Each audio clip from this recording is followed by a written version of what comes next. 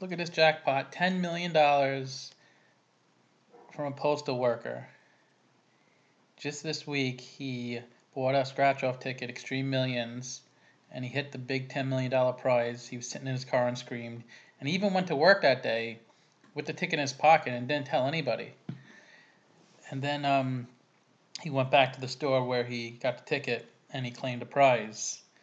So 10 million, he's gonna get $6.5 million before taxes. So it's about 4.2 million after taxes.